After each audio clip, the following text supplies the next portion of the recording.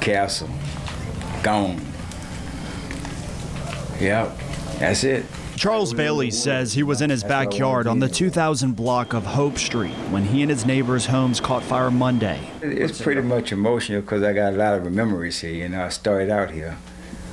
Yep, so move on from it, you know.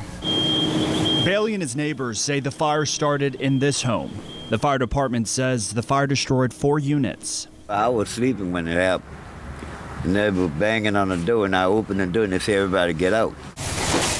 Lawrence Giles says nearly everything in his home was destroyed. It's real bad. I feel real bad because I ain't got nowhere to go. So he's going to rely on others, like Shannon Dugray, to get by. This is a sad situation. I mean, Thanksgiving is Thursday, but what are they to do? It was blazing. I mean, it started from one house and jumped to the next house. You can tell how intense the heat was.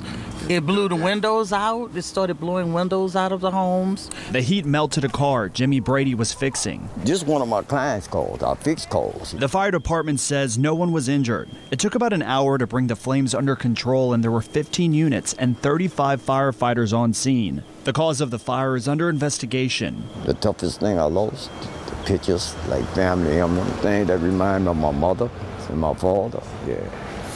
Other than that, I'm straight. But he got me. God got me. You know, I know he got me. Yes, indeed. All of the victims we spoke with say they do not have insurance. And as for where they plan to spend Thanksgiving, Probably to a shelter. Somewhere. I got brothers, I got sisters, I got a little money.